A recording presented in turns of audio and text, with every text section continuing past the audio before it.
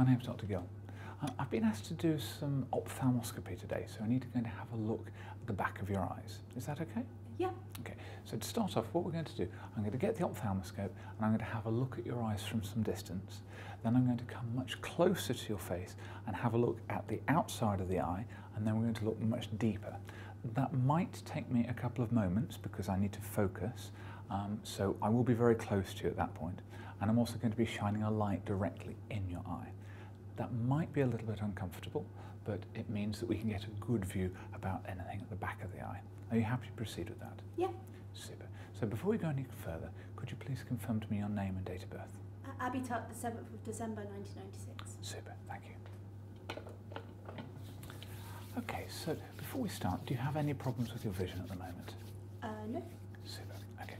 So we're going to begin by having a look at your left eye. Okay.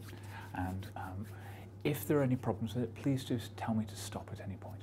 Okay. So I'm going to take my glasses off and just make sure we're focused in.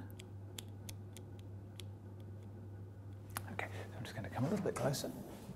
And if you could look directly towards my eye. Okay, I'm going to check the opposite side as well. Okay, that's super. Now I'm going to come closer and have a look deeper into the eye. So just having a look at the outside, just looking over the eyelashes. All looks good. And around the pupil. That's grand. And then just having a look at the very back of the eye now. Okay, so following the blood vessels round. Okay, so if you could look to the left for me. Okay.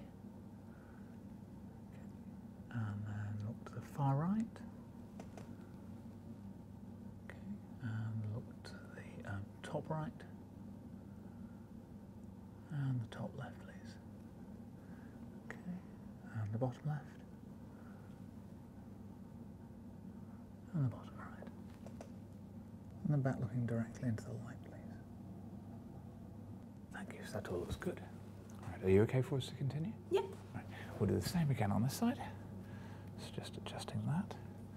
Right, just coming in.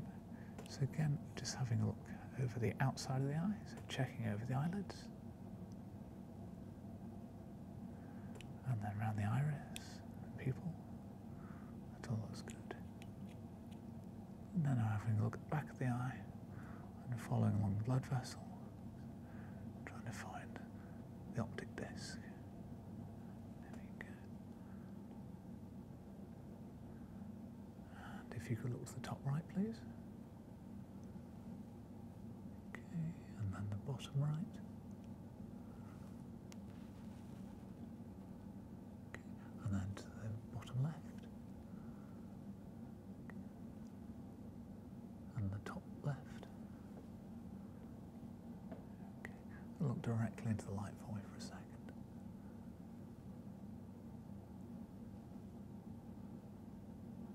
Okay, thank you.